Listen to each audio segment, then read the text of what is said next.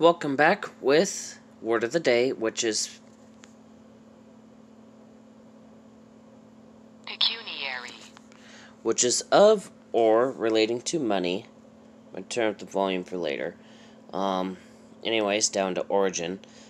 Pecuniary, of relating to money, comes from the Latin adjective pecuniarius, a derivative of pecunia, property, possessions, wealth, money.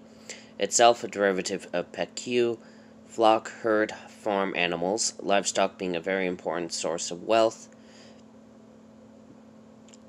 in early farming societies.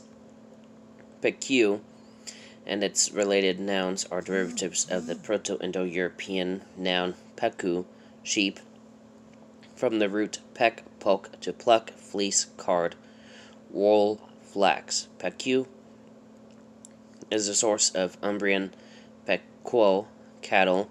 Umbrian was an Italic language spoken in Umbria, north of Rome.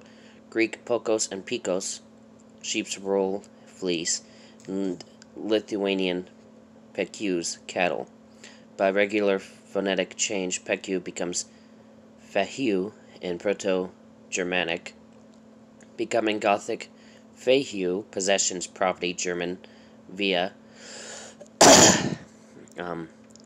cattle, beast, brute, Old English, feo, fe, cattle, property in cattle, Middle English, feo, fe, livestock, herd of livestock, movable property, wealth, money, Modern English, fee, charge, payment, sum paid, but also landed estate, inherited estate, comes partly from Middle English and Old English nouns, but fee in the sense inherited estate, feudal estate, also comes from Old French vieux,